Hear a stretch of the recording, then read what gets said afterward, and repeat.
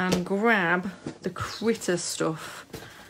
And if you saw the post on the group, I've popped a file up in the files section to give you some ideas of where I get my shapes from. So I'll be referring to that, but you can print it out if you want to. You can have it on a screen if you want to. I'm probably going to use one of the shapes from here, but I've got some others to show you as well.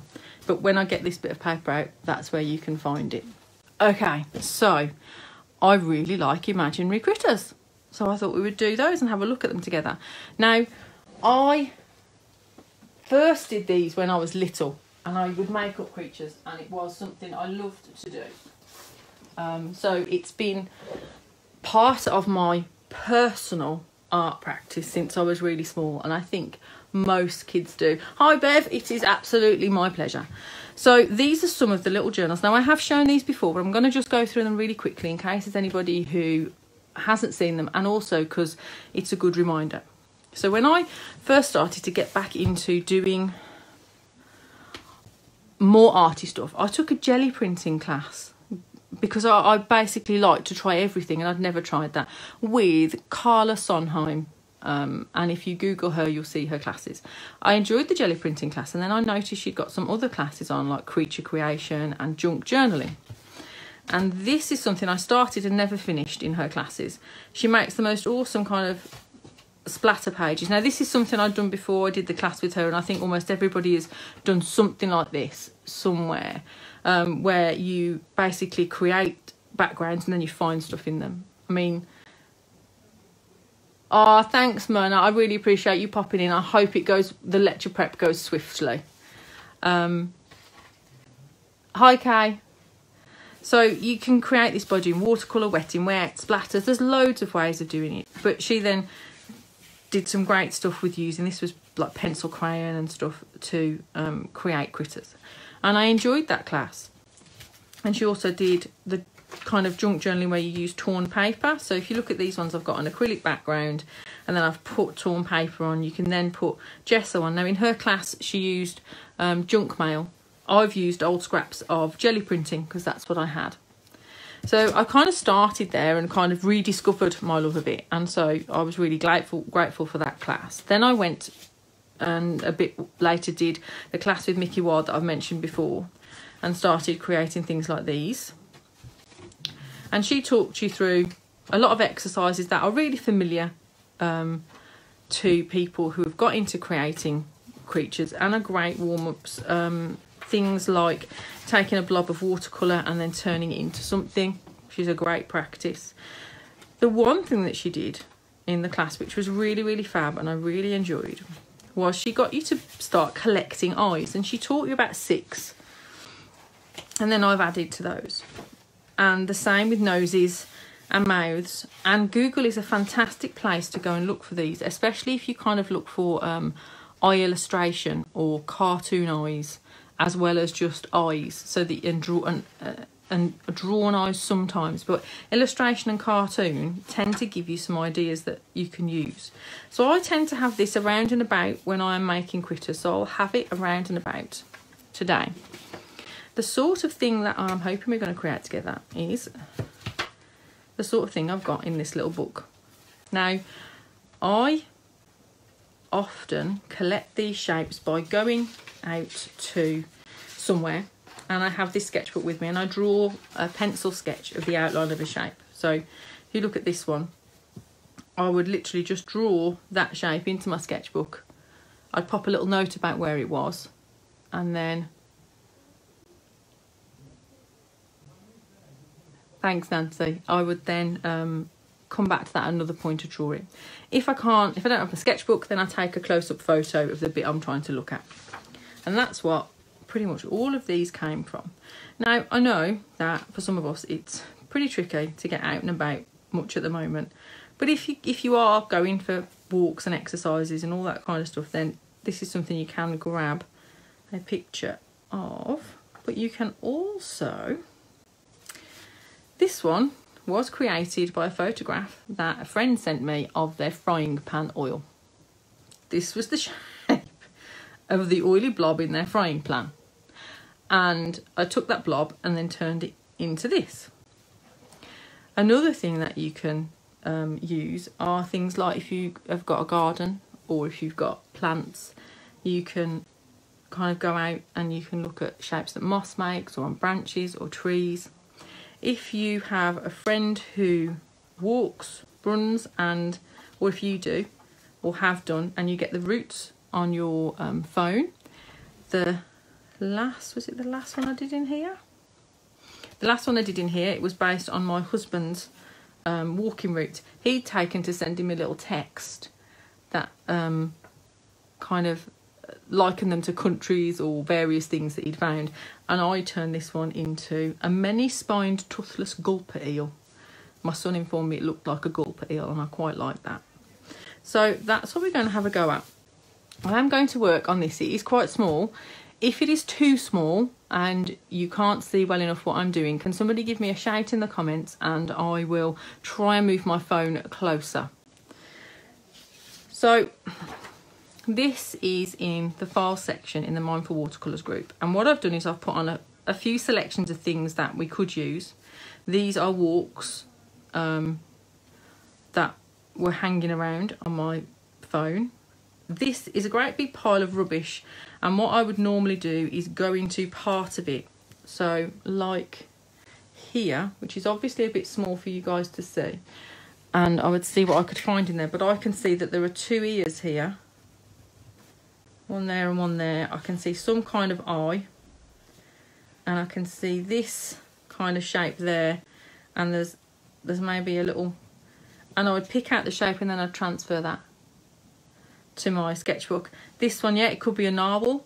There's lots of things. So what I thought we'd do is maybe take one of these walks and do one of those. I sometimes find it easier to spot the critter in them when the colours aren't there. So I've been able, you can print them out black and white as well, which can be quite useful. I'm going to use the colour one today just for ease. And the other thing I printed out to show you was, these are pictures of walls mainly and floors that I have lurking around. That's actually algae on top of the canal. But when you start to see them in black and white, you can start to see shapes like that. Is really kind of fish-like to me here. This kind of shape that's there, and I could definitely do something with that, I think. I might give it long legs because it looks like there's a little leg there. So I think that one, we'll start with that one and let's see how we go. So I'm trying to position this so you can see this one that we're looking at and my sketchbook. So I just have to wait for my video to catch up with me, because otherwise I won't know that you can watch. So I'm going to check in on the comments while that's doing. Hello, Mum. How are my socks doing? My mum is knitting me some gorgeous socks so I don't have to steal the kids' socks anymore. It won't stop me, but don't tell her, because they really are incredibly pretty. Okay, so the first thing I'll do is just fairly lightly, I'm going to do this darker than I would so that you can see it. I will transfer this as a line drawing. Now, the way I'm going to do it is to try and do it as a continuous line, and I'm going to try and it does look a bit like a witch on a broom, yeah. Slow myself down so that the speed my eye is looking along this line is the speed my pencil's going at. So I've got that kind of shape there, and then it comes and goes down, there's a little wiggle, and then it comes down and there's that little, I'm going to put the whole point in there, and then I'm going to follow this line and it goes up here and then curves around, and then I'm just going to come back here. I might have gone in a little bit too far there, I think. I'm not usually particularly fussy about getting them exact, but I'm obviously feeling a little bit pernickety tonight about it. And then this kind of comes and curves around here. Now you can see it's not exactly, but it's close enough. Then, there he is. I love the pom-pom on the hat dial. This bit comes down here and kind of comes there. And I've got this, and then this bit comes here. I'm going to have to go on to my second page here. And there's a little bump there. Now, I've not got that thin bit there, so I've joined it there. I'm going to just be okay with that and not go back and rub it out. I am going to put that. So I'm going to pop that out of the way. And the first thing I tend to try and do is to find an eye.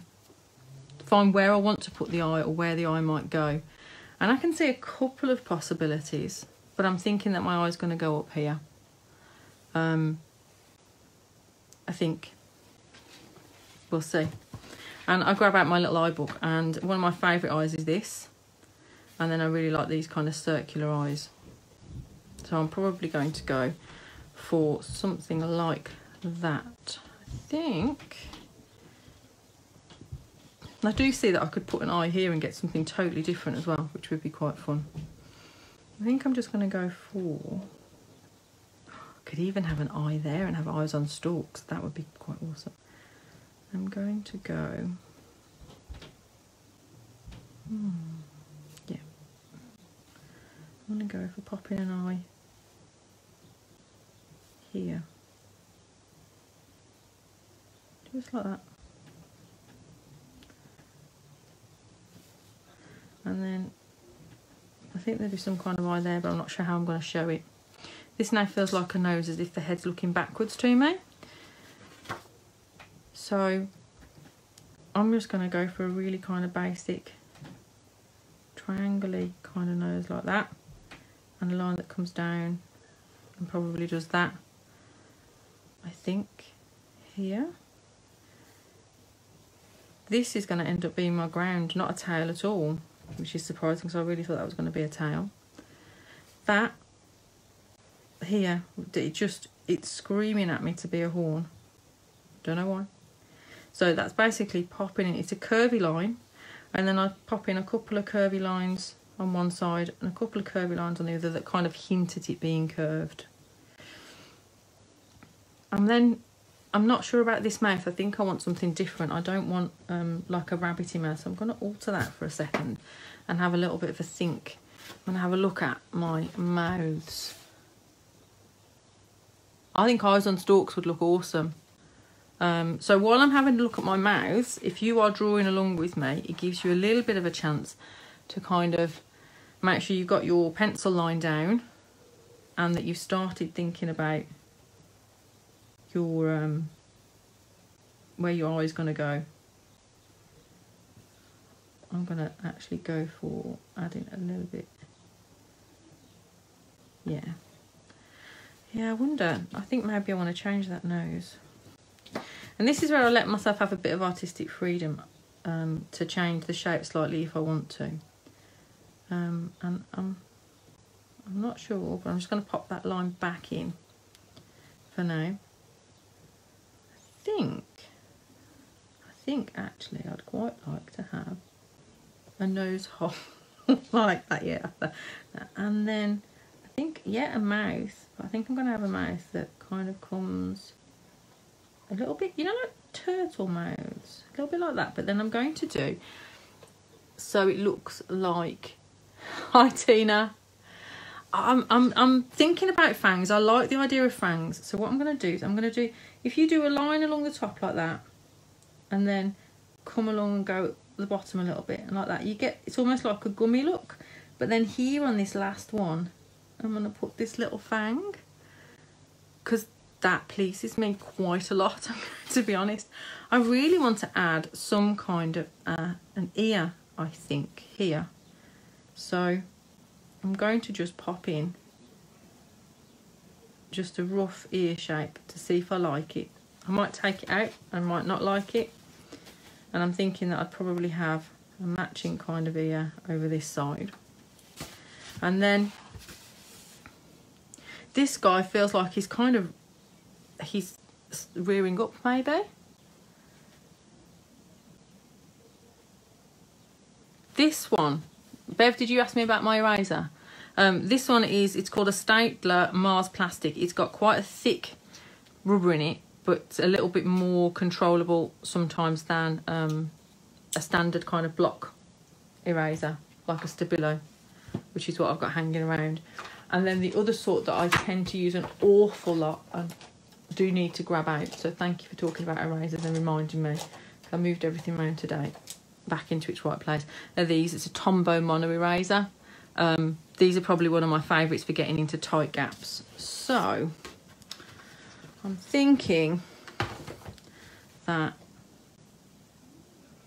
I don't know why I really quite like that, and I might even give him a little bit of a funny, I want to put a tail on, and I really love tails that are like this. So you start with a kind of an irregular, I don't know what you'd call it, rectangular kind of shape. You see that well enough. Then do one that's a little bit closer in, and then a little bit closer in. You often use these for like insect legs, a little bit closer in. And then on the very end, I like to stick, it's like, you do a semicircle with a curved top, and then you do, it's like a rectangle but with a rounded end, like that. And then you do it again but a little bit smaller, a little bit smaller, and then just do a little bobble on the top. So I'm liking that kind of odd little tail. I don't have very many ideas for feet. So you can see that's where I've got my tail from. I've grabbed it out of my book. I don't have much for feet, so I'm going to have a little bit of a think. I normally revert to doing just these, like that. Or, where did I put the big one? Here, rubber, eraser. Yes, there we go. Oh, I sometimes do ones that just go up in the middle like that.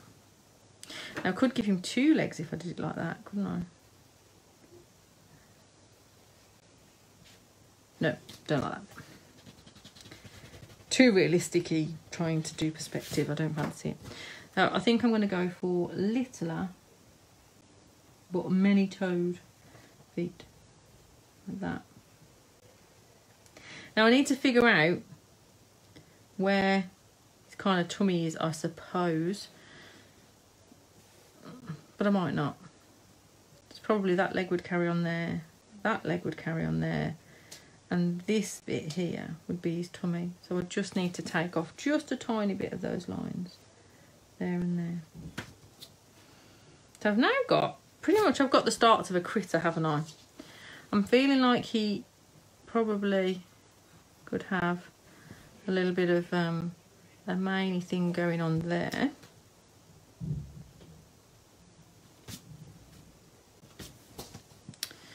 I really do love Spots. He is prancing. He's going to need a friend or something over here, and I haven't quite figured out what this is going to be yet, have I? But I do feel like it needs to have lots of little, like seeds or something they look like, but I just, yeah, this is a lure. He lures something with this. I'm not sure what, but he lures it. You know, like those fish that you get really low down, what are they called? Oh, I've totally forgotten. They have the like the anglerfish. Are they anglerfish? I might be remembering the right or wrong thing, I'm not sure. So I'm feeling pretty happy with how he's looking. When you get to the stage where you're feeling happy with what's there, that's when you switch to fine liners. So I'm going to have a little bit of a pause now. Yes, it is. That I love that posh word. Dale is really good with the posh words, correct vocabulary for things. Yes, I used to lie and do that for hours. Really. Thanks, Jez. It is an anglerfish. So that's what I'm thinking. So part of the fun of this for me is actually making the names up and the story behind them. This book, it is a Moleskine, I'm never sure how you say that, accordion book. So I don't think I've got the proper, oh, hang on, does this tell me anything? No, it's just the usual bits. No, I don't have anything other than that, but I can tell you how big it is, if that's any help. Tina, the cover is around 5.5 inches by around 3.5, so about 14 by 9 centimetres. Right, let's get back to the critter page. Yes, so I like making up the names, but I also like making up the story behind them a little bit in my head, and that's really fun. This one, Tina, the big one. This one is a Strathmore journal. I bought it to start doing art classes in. Did lots of Mickey Wilde stuff in there, so it's become a bit of a Mickey Wilde journal of sorts. But it's got lots of the stuff from that class we were talking about, but it's a Strathmore journal, so it's got decent watercolour paper in, and it is 9 inches by about 5.5. So yeah, this is one I bought. I would love to learn how to do this binding, but Dale, this is if you like doing this kind of stuff and you could go out finding stuff, I really like going back and kind of, like this one is from Blackpool Bay, and this one is from a rock pool, and I can't remember which one. This one was from Widemouth Bay. I've got ones from the Black Country Museum, lots of places that I've gone to visit, and they don't have to connect and they still look kind of cool. I mean, you could even make them connect and have conversations. Loads of fun to be had. So thinking about this as a lure, and he's got this funny little tail, and he's also prancing. Those are giving me ideas for names. So the next thing I do is I ink them in. Now, my preferred fine liner, I like Sakura fine liners, but I really like these Staedtler ones. They are water. I don't think it's water resistant. They're pretty much waterproof once they're dry. They don't smudge with water. Oh, thanks. Is it Jeanne or Jean? Or Jeannie? Okay. I should know that, but I say it different ways in my head all the time. I'm really bad with names, so if you can tell me how to say it, I would love that. So these ones, they come in different sizes. I've got 2 boxes because I've got doubles of some and then extra ones that I've put in. I tend to use for these a 0.1, a 0.3, and then sometimes I use a 0.05. So I'm going to grab those out, and if I get anything different, I will say so. Any kind of black pen that you know won't run if you put water on it afterwards. I think, like these, I love these Signo Uniball black pens. They're a really lovely, flowy line. But I found when you wet them, the black goes everywhere. So I don't use those for this. So I'll start with the 0.3. And what I'm going to do is I'm inking in the lines I want to keep, and then I can rub out the rest. Yeah, I know you're not picky, but I like to get things right. It's the school child in me, perhaps. I don't know. Maybe I have to think of a nickname for you. So I'm going to ink mine in.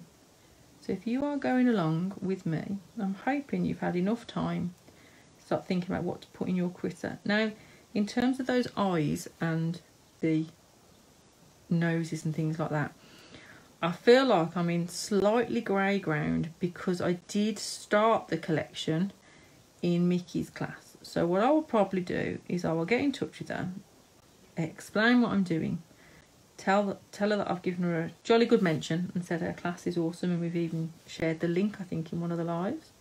And I can do that again at the end of this and see if she's okay with me sharing that with you. But it honestly is quite fun and fairly easy thing to start building up your own collection using Google or Pinterest. So I'm just literally going over these things. I'm going to draw a circle in his eye to try and leave some white, but if I don't manage to, then I'm not going to mind too much, because that's what white pens are for. So I haven't got my right glasses on, and I really do need to swap now. So bear with me just 1 second. And they're looking a little bit dusty as usual. What do you need to go shopping for, Nancy? You could make an accordion book. You have fine liners and a pencil. You're all good, honestly. there we go. I can actually see what I'm doing. Goodness. Right, I might get a slightly neater line now. So, just, I wouldn't normally fill this in with the fine liner. I'm just being a bit lazy. So getting in those lines that I want to keep. I'm not sure what I'm going to do about that eye back there, so I've left it alone. I tend to try and work from the top going down so that I'm not putting my hand into the fine liner because it will smudge when it's wet. And I've got a gift for smudging things when they're wet. So while I'm doing this, I'm hoping some of you are drawing along or gathering some ideas, but if you want to tell me what you've been up to or if you've got any questions, I'm going to pop my head up every now and again and just have a little break to straighten my back. Awesome. Oh, thanks, Nancy. These pens, these are Staedtler fine liners.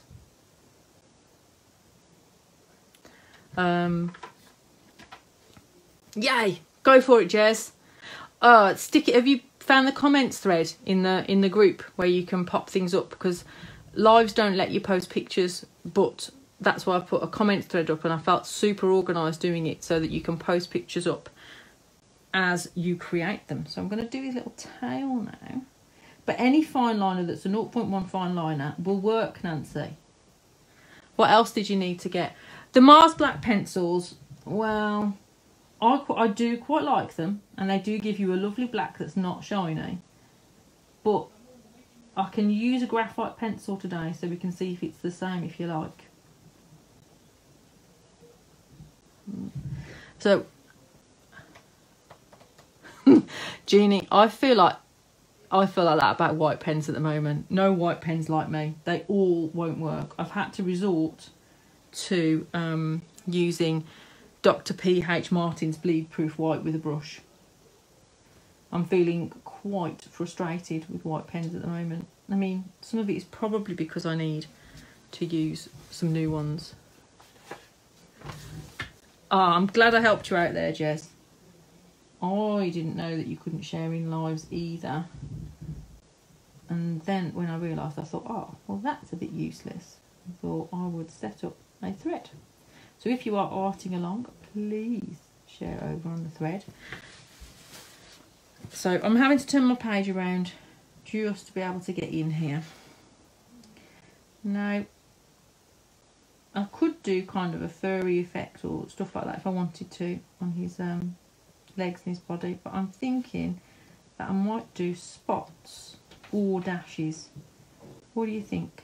Shall we go for a spotty little prancer or one that's kind of got little dashes on him or her? Kerry, you can use anything you like. In the group files, I printed out 3 of my walks that make a map. So if you've got any walks or runs that you've done that you can get to on your phone, they're really fantastic. I've also popped in a couple of pictures. One's of a wall, I think, from the Black Country Museum, and this is a pile of rubbish that you could go in and you could find pictures from there. If you've got a tree, a garden, you can go and look at those. But I've stuck those into the file section so that you can use those if you want to. So if you go into the Mindful Watercolours group, if you're on the computer, over on the left-hand side, there will be files and you can click on that.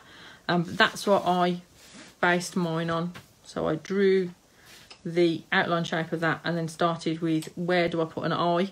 Decided that this bit was definitely a horn and then kind of went from there. Hope that answered the questions. Right, so I'm going to add an extra little bit of... I think one of the most fun things with this is if you can get a friend who also likes doing it, and they will send you a kind of splodge and you send them one back. I'm going to pen in this. Oh, I think my 0.1 pen is going a bit... I think I've... Oh, it's the 0.3. Oh, no, wrong box. Okay, I don't have another 0.3 and I have damaged the nib on it, so I'm just going to use a 0.5 and see if that helps. I've used them a lot, especially with the mandala, so it might be that I need a couple of new ones. I shall see. There you go. So that's my fine lining bit for now. So any ideas, spots or dashes? Cool.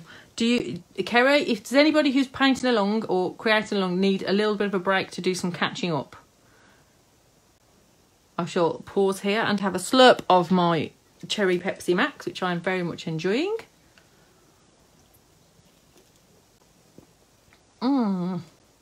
Sorry if I'm making slurping and happy noises, but it's really... Oh, spots. Okay. Spots. We will do spots. When I do spots, and this is why I was asking now, I tend to like to draw them before I paint and then I go over them. So I'll try with a dodgy 0.3.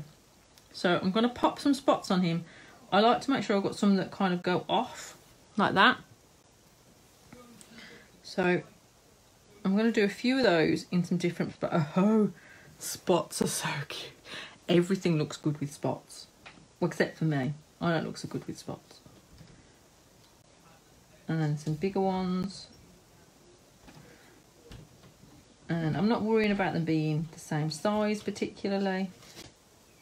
I'm just checking how we're doing for time. Really rather well.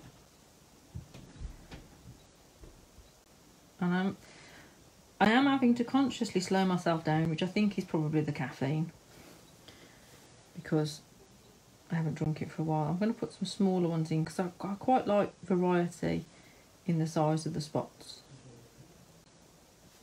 So just putting some of those in between some of the spaces. And then I think I'm going to make his head spotty as well. Yeah, I am. So I'm going to use the same kind of approach and put one or two that are going on and off so they're not whole spots. And then put on some that are whole spots, but I'm going to make them closer in size to those smaller ones rather than having really big spots on his head. Now this is the back of his ear, so that will be all kind of spots like this. This, in my head, only that outside bit of the ear would have spots. So now he's all spotty. You can beg Nancy, but you know that Tuesday is quiz night with my sister, and last week we came fourth. Fourth is very impressive. The week before it was 9th. So we think this could be our week. And also, I don't let myself have my little glass of rum and coke until after I've finished the live, in case I, get too giggly and daft. Mine is, I tell you what, Tina, every time I pick up an eraser, in England we don't call them erasers, we call them rubbers, and I have to remind myself every time not to, and it makes me giggle. So I am totally with you there. Well, yeah, when my eldest was really quite young, he had a friend, still has a friend, they don't really talk to each other as much now, they're older, who was in America, and we sent him a book of English to American of the different words, and also Black Country slang, because we live in I come from the Black Country. We now live in Walsall, which is kind of not quite Black Country, but Black Country is my accent is Black Country. It's not really thick Black Country, but it is. It's not no, don't tempt me. It's a funny accent. My kids love it when I do a proper Black Country accent. So, for instance, if I was going to say using a Black Country accent, I won't do it. You can't make me. It would be, whoa, yoke or make me. My children find that hysterical. It's not an accent that's really liked very much over in the UK. It's got a bit of people assume you're not too clever. So I then just baffle them with big words and stuff. I used to feel the need to prove myself because of my accent, and that's kind of worn off as I've got older, which is quite awesome. Right, I'm hoping you have got, if you are doing along, you've got to your inking stage. So you let it dry. If you aren't sure, you don't have a lot of time, you can give it a blast with a heat gun or a hairdryer. Black, as in the colour. Tina. Northern England and Wales. Oh, I've got Welsh relatives. My husband's nan was Welsh. She was from South Wales, which is Swansea, which is a totally different accent to North Wales, neither of which I can do, but they are really beautiful. Did you know that you can learn Welsh on Duolingo? And if you've got Irish roots or Scottish, you can learn Gaelic as well on Duolingo, I think, but I'm not sure whether it's Irish Gaelic or Scottish Gaelic and if there's a difference. I can probably find you some examples, but I'm no good at accents other than Black Country because, well, you have to be able to understand it. My mum was quite a stickler for us using grammatically correct stuff. She didn't mind an accent, but you had to be a grammatically kind of correct sentence. So there were certain things that we used to get told off for. If she's still on here, she'll know it's true.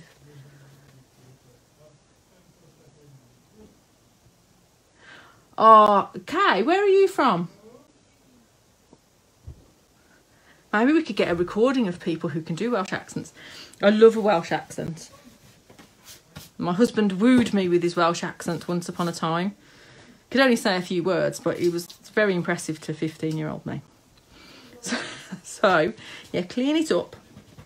And I'm really going in to make sure I've got rid of any of the pencil that I don't want, because once I put paint on this, I won't be able to take it off. Right.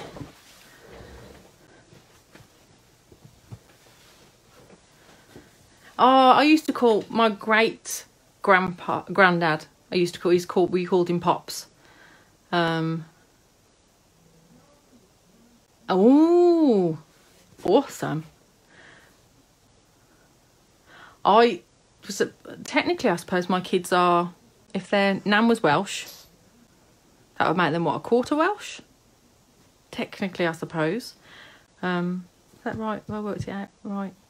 No, an eighth. There'd be an eighth. Oh, that means Kay's got an awesome accent. I now need to hear Kay talk. I may have to come and visit you when we're allowed to visit people, Kay. Just saying. I love North Wales. It's a beautiful, beautiful country. I haven't been able to go to South Wales as much. North Wales is relatively close to the Midlands in terms of driving. And when we were younger, I used to live with my husband's parents, and for a chunk before we were married, and then after we were married for a year we lived there, and we bought a static caravan in Wales so that at the weekend, because we were working when we bought it as teachers, we would go down to Wales.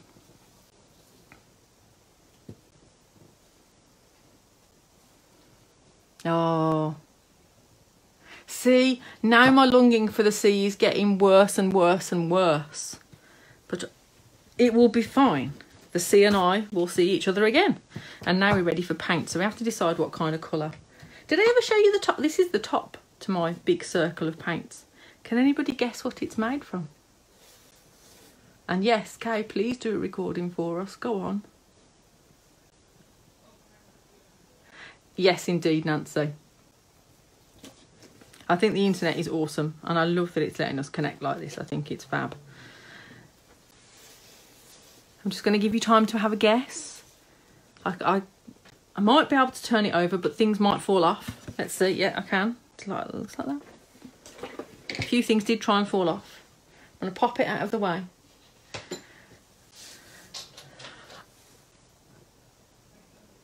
Oh, I don't... have I been there?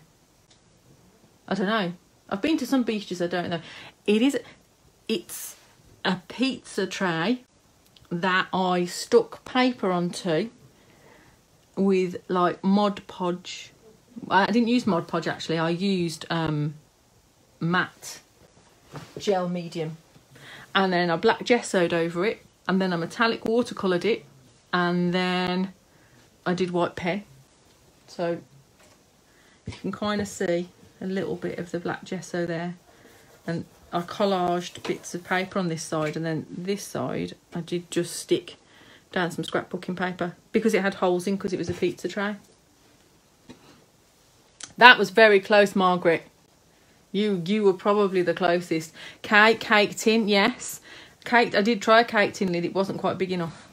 So I've got my spinny, but I don't know what colours to use. In fact, I'm not going to choose the colours because I think it would be way more fun if you chose a colour.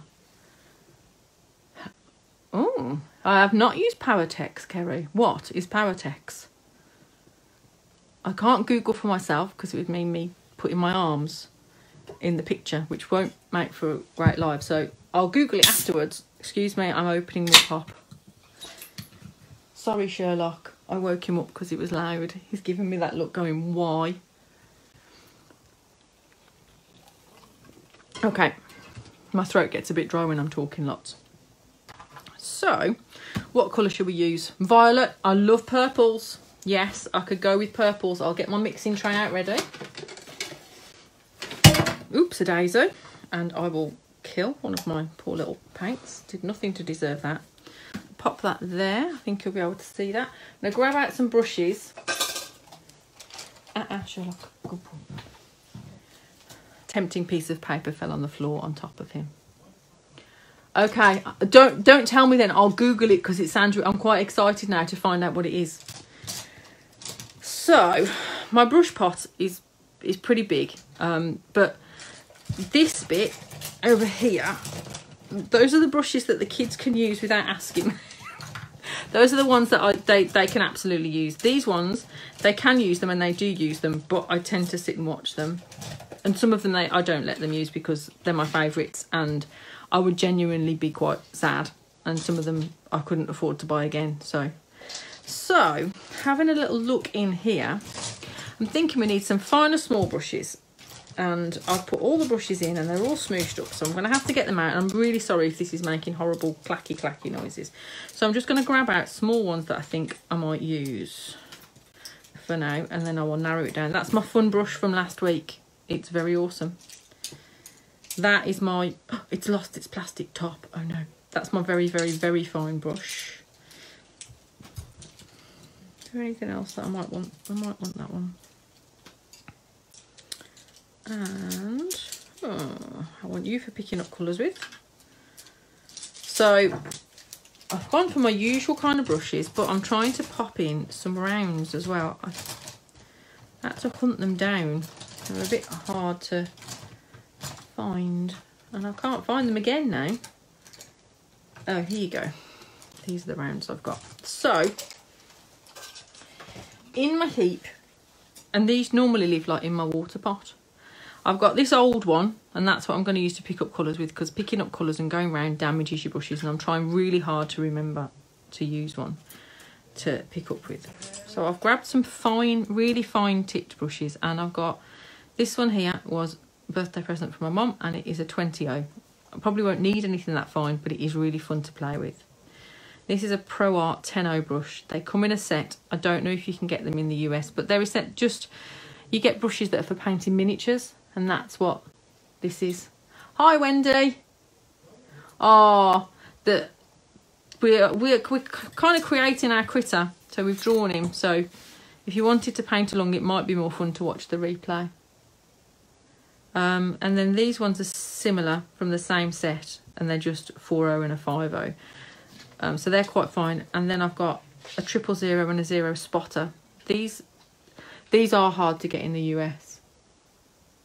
Oh, thank you, Dale. I really appreciate you coming, especially at that time in the morning. Big hugs, and go rest your eyes and have a lovely sleep. So I've grabbed those out. Then these black ones are spotters. And I've got a 5, a 3 and a 1. And they are getting to the point where they're starting to need replacing. I don't know if you can see, but on this one there are bristles that are sticking out, and although I've used the soap and stuff to recondition them, they're just getting worn. Thanks, Wendy. Hi, Jill. These are rounds. They aren't anything particularly super posh or expensive, I don't think. They are Master Touch rounds, and they came in a set going all the way from I think size 2 or size 0 all the way up to about an 8 or 10 or something. And you could use them for acrylics. I tend to keep my watercolour brushes just for watercolours, and then I've got acrylic brushes that I keep for acrylics. If there's a watercolour brush that I'm finding is too hard or isn't working for me, it goes in the acrylic pot to try with acrylics. So these are in a 2, a 4 and a 6. Now if you look at these two, you can see the difference between a spotter and a round. So this is a 2 and this is a 3, so they're very similar size. And if you look, the thickness, this one's a bit thinner because it's a 2 and that one's a bit fatter because it's a 3. But you can see that that 2 is lots longer, and that's the big difference between spotters and ordinary rounds.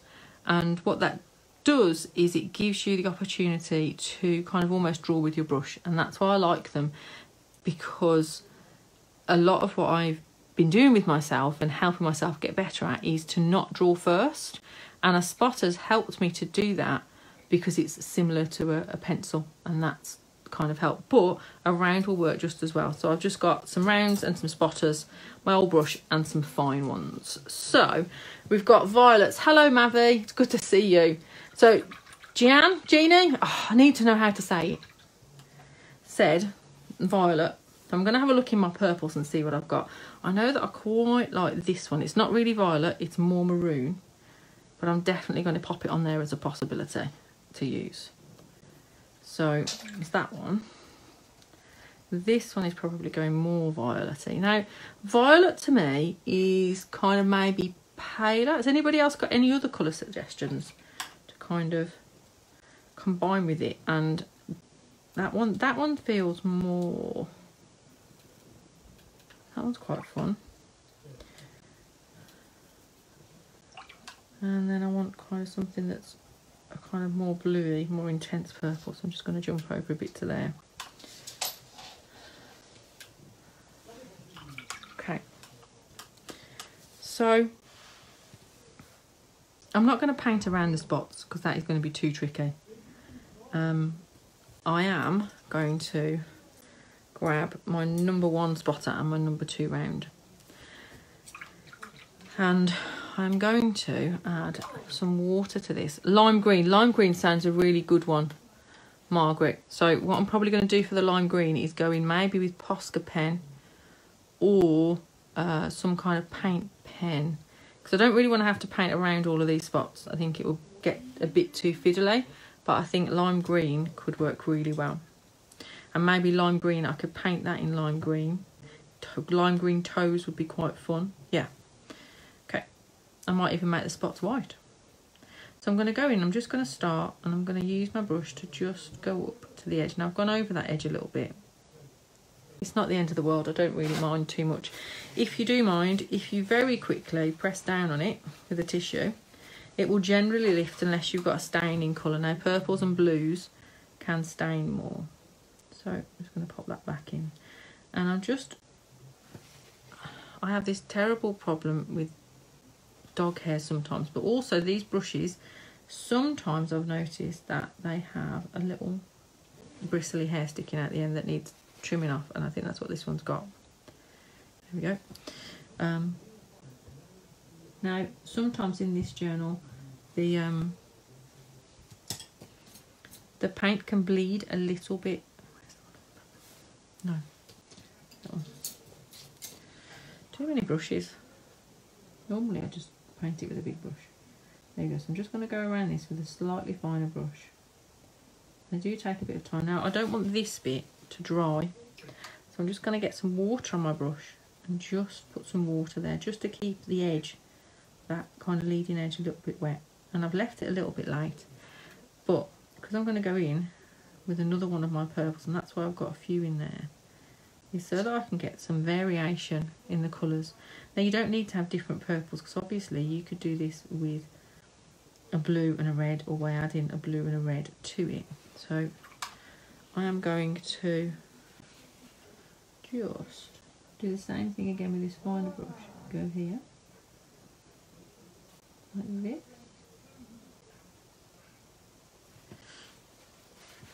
And carry that on under here. Apologies if my kids are being loud and being picked up. They are upstairs, but sometimes when they're on their computers they get a little bit loud. There we go. I'm going to pop some of this dark just in here. Again, just, you know, it's not really a right or a wrong to where they go. I'm just looking for some variety in the colours, and while it's still wet I can actually drip in more colour so I can create darker areas if I want to create interest or shading. And I'm just using that really fine brush to go around those patterns and up to those edges to make it a bit easier for me. I am finding that this brush has got a little sticky out bit that is annoying me and making it hard, so I'm just going to grab a different brush. I don't have any other rounds, and I think that's why with those ones they haven't got lots and lots of use from me, because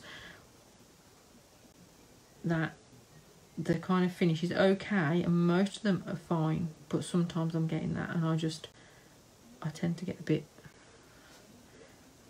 like I use the ones that I know work until they are worn out.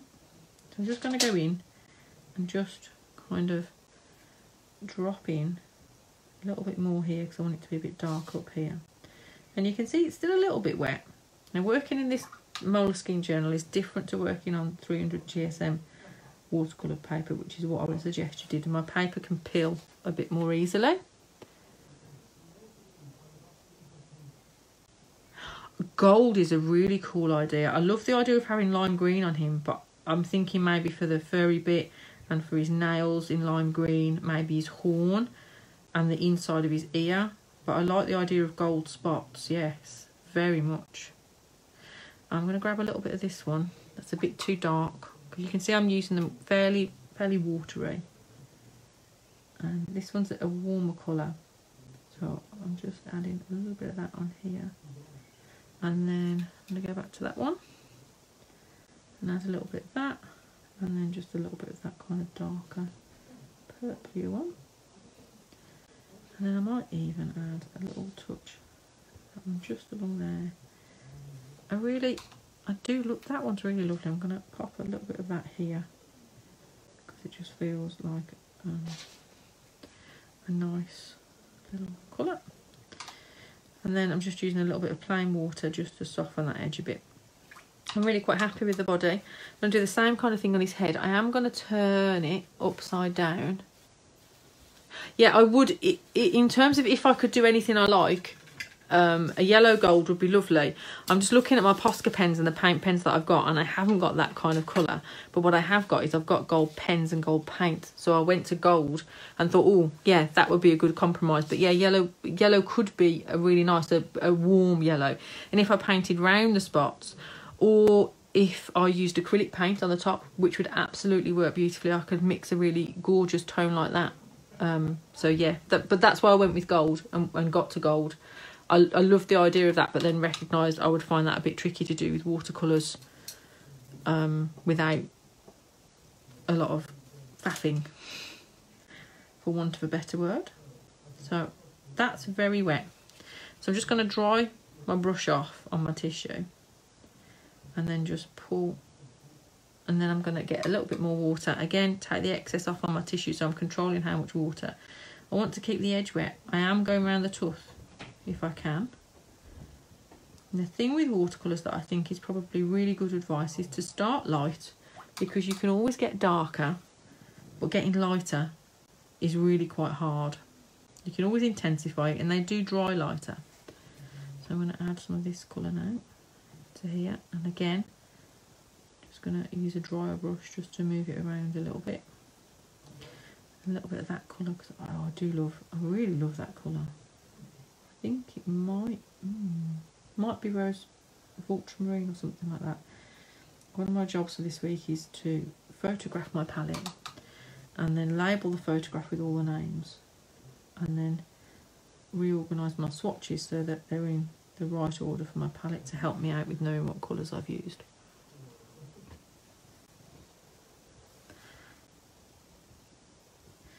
Thanks, Jeannie. I just didn't want you to think I wasn't like listening to you or was kind of only picking a bit. That was literally my thought process.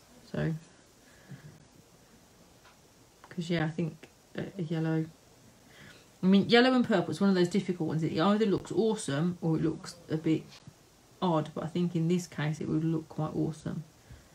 So absolutely, you know, if you've got acrylics handy, I could probably grab mine out, but I would, all the other ones in the book have been just watercolour, so I'm kind of sticking with that a little bit. So this bit by his ear, I want to put a little bit of water because I want it to blend up to his ear, so it kind of gets there softly.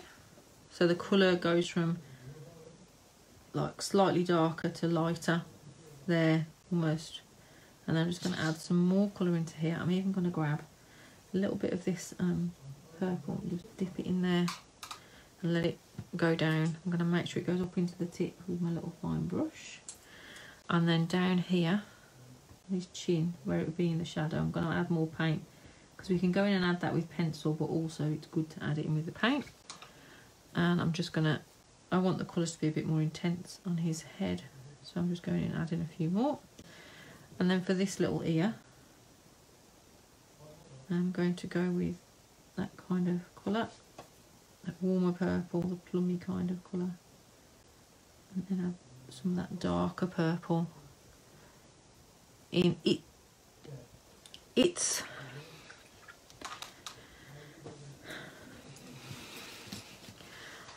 I'm trying to think of how to answer Nancy's question about is it watercolour paper.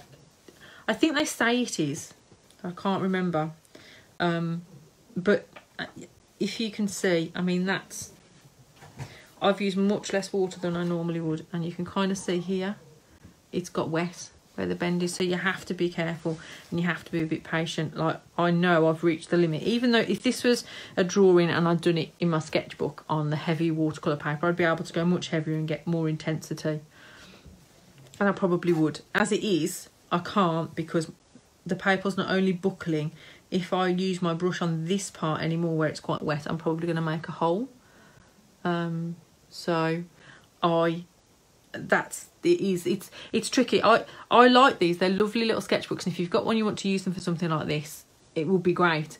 But it's way easier to paint watercolours on heavier watercolour paper. So if you don't have one, wouldn't necessarily go out and buy this one. Especially not if you're a beginner, because it makes it really challenging to be painted on thinner paper. The one thing that makes a big difference isn't the quality of your paints or even your brushes, it's the paper. So if there's one thing that you can afford to spend a little bit more on, it would be I'd get the best paper that you can, because that's what makes it easier. And it is definitely much lighter than watercolour paper. You can literally see the difference in the thickness. So Nancy, yes, you are quite correct. Lime green. I like this idea. Oh, I've only got 3 minutes left. Well, they didn't manage my time very well, did I? Right, okay, let's get some. I've got May green. I think that will do quite well as a limey green.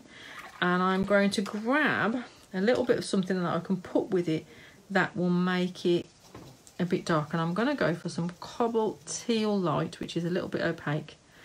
And I don't know why, but mine keeps coming off as if I've got soapy water on it. I haven't. I don't know why it's like that. I'll grab some of that, and I'm going, thanks Eugenia, that's a really nice compliment. I very much appreciate that. So I'm going to go in, I'm going to grab my tissue again, and I'm going to pop some of that lime green on. And I'm just going to spread a little bit all over that horn. Oh, I do like that. That's very fun. And I'm going to then drip a little bit to make a slightly more intense colour down the middle. I'm going to get a little bit. I don't want a wet brush particularly.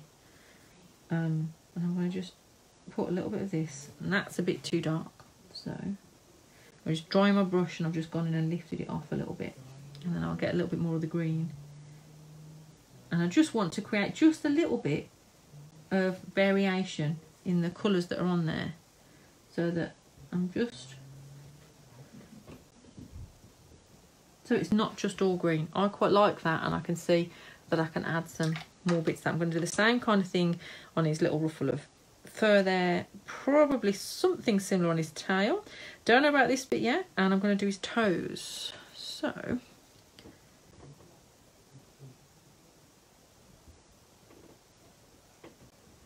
I'm just literally going to pop the green in, and then about halfway I've washed my brush out, so I've just got water on my brush, so it will graduate from darker to light, because all I'm doing is just moving existing paint down with a little bit of the water. So that instantly gives me a bit of that variety that I'm looking for.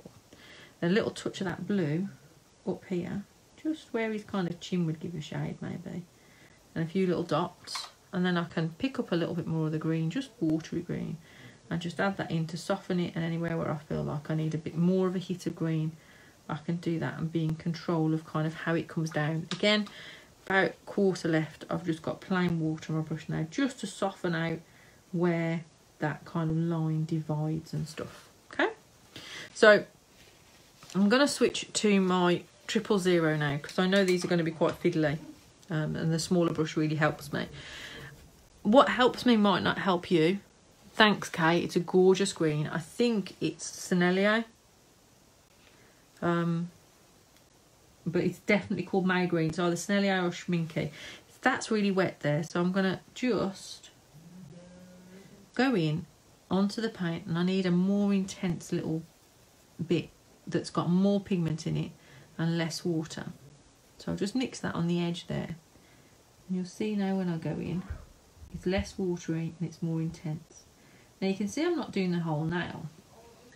That's because I'm going to wash my brush off, dry it, and then I'm just going to spread that, because that again will give us a little bit of that variety in the intensity of the colour, because I'm using the paint and moving it down a little bit. If that's not quite enough, I can get a brush that's quite dry, and I can try and lift off like that. I can also, I've put a little bit of water on there and then press my tissue, and you can create little highlights by lifting. So a bit of water and then press, and you can see that I can create just some little highlights on there that just make it a little bit more interesting. I'm going to do the same down here on these. Now that's waterier because I picked it up from the middle rather than the edge where I've mixed my nice creamy bit. So I'm just drying the colour off and just pulling it down a little. And if too much colour goes on my brush, I'm just drying it off on the tissue. Giving it a quick wash if I need to. And I'm just trying to just make sure the green comes all the way down, and hopefully I'll get a more intense bit of green at the top. I can also go in, I just want a little bit of blue on my brush, so I'm taking, and then just over on the left hand side I'm putting a little curve of blue, and I'll do the same up here, so on the bottom of these ones. So you just get a little bit of variety. Then we've got his little tail to do. I am going to need to spin him round. I know I said 7 to 8, so if you guys need to go because it is now after 8, then I am very grateful that you have come along and enjoyed this with us. And I'm sorry that I didn't manage my time better so that I was finished in time. So I've done him all the way up, just in a kind of a light version of that lime green. Now, I'm going to pick up some of this cobalt blue. And I'm going to put it just here, and just here, because those bits, it's almost like it's a telescopic thing and it's popped out. And then along here, here, there, to give a little bit of shadow. So I said I also want to do the inside of that ear lime green, which I do. So I'm going to pop a bit on, dry my brush off to move it round. I don't want it to be as dark as in other places, so just like that. He's looking quite good. I think one of the things I do want to do is go back in and add that in a nice dark kind of purpley colour. So I'm going to pop that on him actually, and grab, oh, that was a lot of dark purple. I'll grab kind of an intense bit from my palette just to add that on if I can. And I'm just touching and releasing with my brush where I've made it wet, just to try and make it a bit darker. Okay, so I think that is also going to be gold. So I'm at the stage now where I'm saying, come on, when are we doing the quiz? I am sorry. How will I name him? I will, well, he looks like he might be a greater spotted something. A greater spotted something or that. I need to give him a blast with my heat gun so that I can do the next bit. Because I want to put some pencil shading and I want to put some gold on there.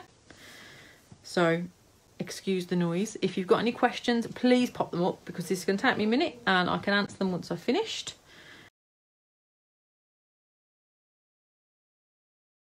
Yes, he's feeling nice and dry.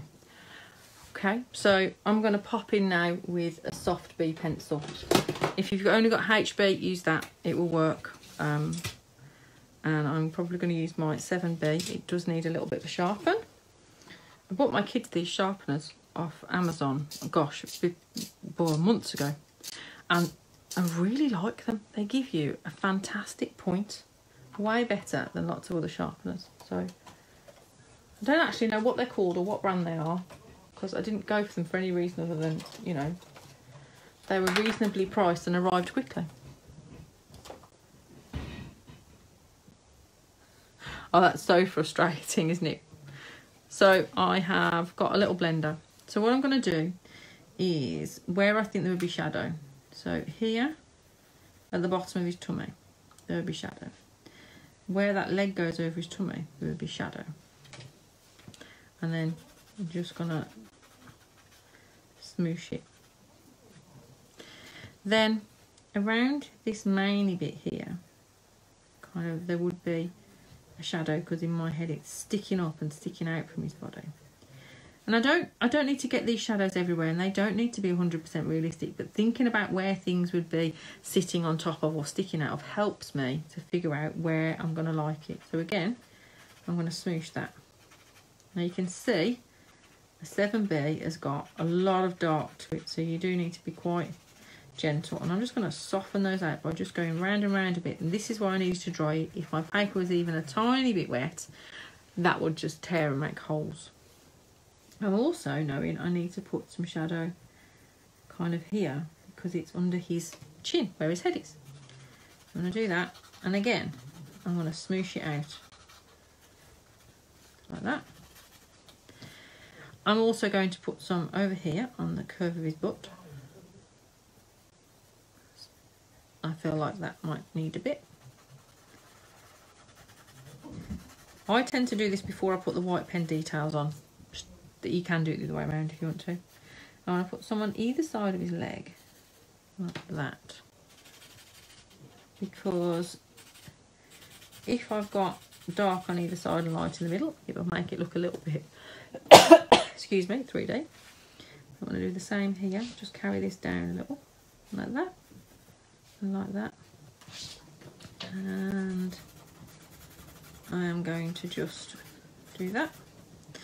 And then on his head, I'm going to put a little bit of shadow there for that ear.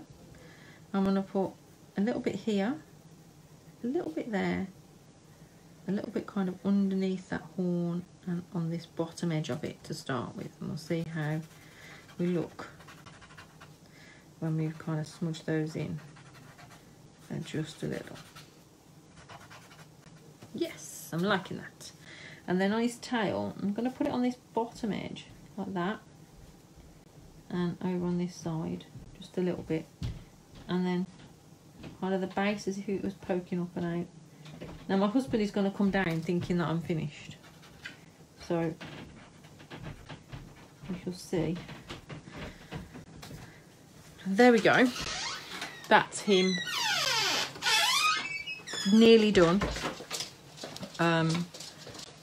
And so I've got the gold that I wanted to put on and the white spots. So for the white, or the gold spots, I think I was going to go with gold spots. I'm going to use fluid acrylic.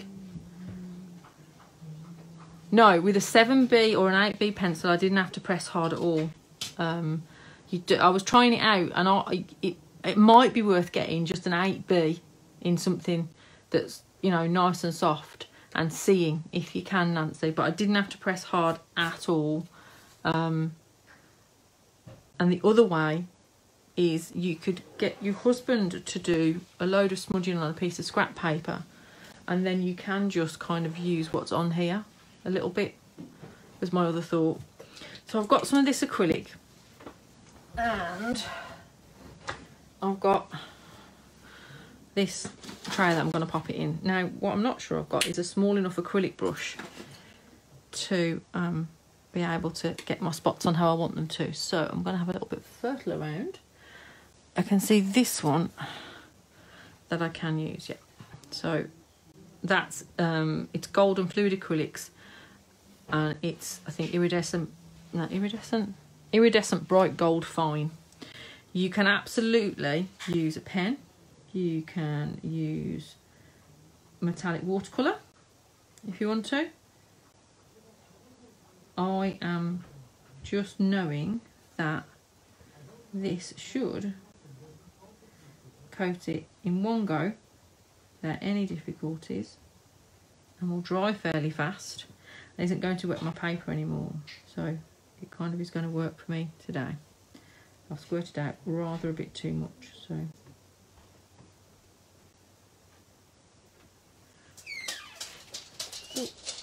itchy nose.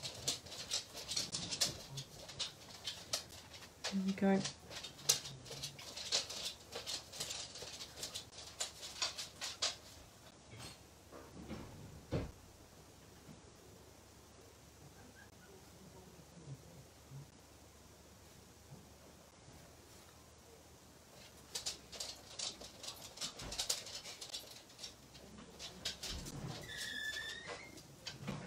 And last few down on his body.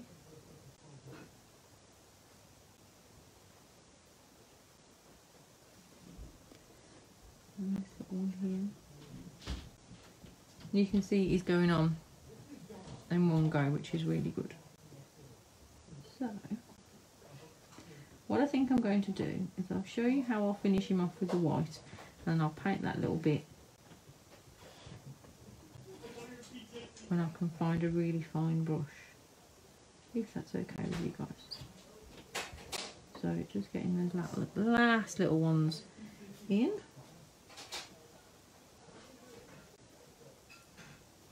I often find as well that I quite want to re-ink around things like this just to make sure I've got a nice line. That's got all of those. So the next thing that I want to do is grabbing one of my mechanical pencils. I just want a fine pencil lead, and my pencil isn't very sharp. And I just want to just put some loose little circles around his eye, because I really like that as a look. Then I'm going to grab, I think this is a Signo Uniball, and I'm hoping it's going to work. Yes. I'm going to put that little white in there. And I'm toying with the fact that I would quite like to be able to pop in some little white spots.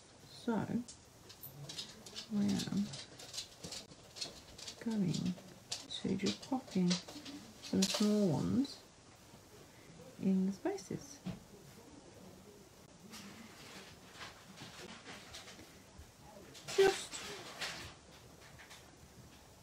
Just because I like white dots, if I'm honest. And I'm going to pop some up here as well. I'm trying not to put my hand. This is why I tend to try and make myself work top to bottom, because I'm really good at putting my hands in the last place I want them. I'm going to put a little bit of just a light white kind of highlight there, and then just along here, just kind of. It's like a broken line. You don't want your pen to be working brilliantly. You want to get a broken line coming along there. And then I'm just going to put a few little white lines in his furry bit. And then down here on his toes, the opposite side to where I put the dark. So which is the right, and then the top I'm putting a white curve like that, and then I'm just gonna go over his little tooth. And other than painting this gold, he or she is done. And I'm thinking he's a greater golden spotted something. So I'm going to get that bit down while I've got that bit of the name. So greater golden spotted, and then I've got to think of what he's luring or what he's gobbling up when he's lured them. And when I know that, I will be able to finish off his name. And like I said, I am going to paint this gold. I need to get all my brushes out and find a really fine brush. So that is the process from start to finish. So if you didn't manage to get in for the beginning, the video will go up and it will stay in the group, so you'll be able to watch the replay. And I talk you through the whole process from finding the shape up to where we are now. And in the file section in the group, you can find the file that has got the picture in that we started with, which was this one, that we did our initial shape from, and some other examples and some ideas of where you could go finding them from. I really enjoyed doing that. I hope you enjoyed him too. Thank you all. I will see you all soon. I am going to run off now and clear up the debris of my art desk because I've got things everywhere. Have lovely evenings or mornings or nights, wherever you are.